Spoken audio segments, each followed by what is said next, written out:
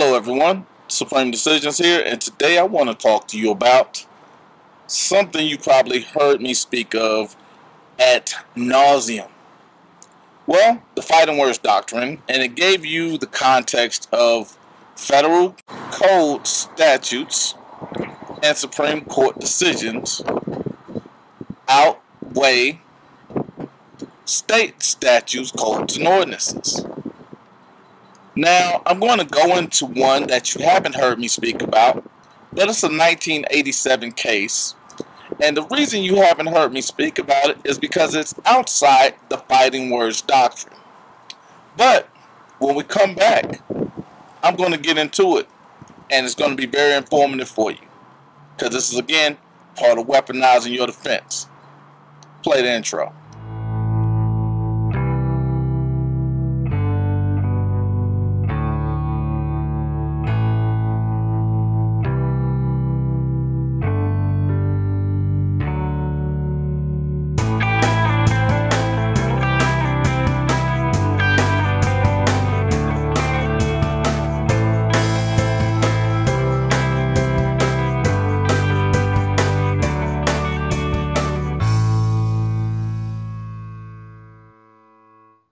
Well, today I actually want to talk to you about this case because I want you to understand the importance of this case and how to effectively apply it.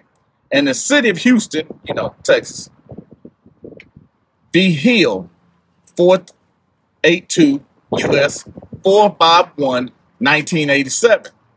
And basically what it states, in its holding, let's put it that way.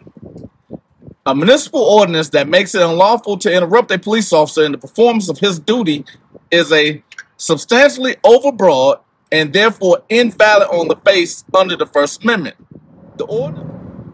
This is one that can be used when you're challenging, let's say, the officer says, you're interrupting our investigation when the officer is actually disengaging from the investigation to actually confront you. These are the things that most of us have no clue of how they work, but this is one of the statutes or cases that you stand on because this is the actual law. Because I've gone over several options which state that you are allowed to, one, film the police officers during the performance of their duties. Why? Because they have a fiduciary duty to you and they are servants of the public.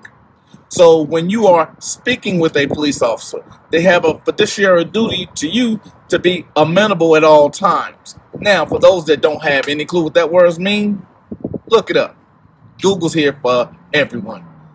And it goes under the constitutionally protected First Amendment. That's why I constantly speak about the fighting words doctrine, because they weaponize it and criminalize life against you.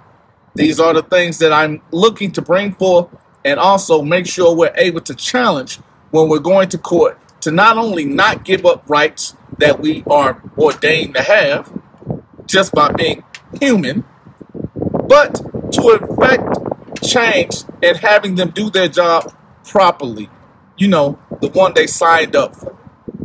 So if they are unable or don't even understand the law, be sure we also remember there are two ways a police officer loses qualified immunity: willful actions and through ignorance.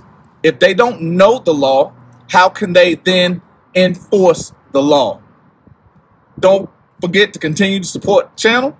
Don't forget to support the podcast, the Supreme Decision Legal Minute podcast that airs every Monday, 5 a.m. Eastern Standard Time. Supreme out.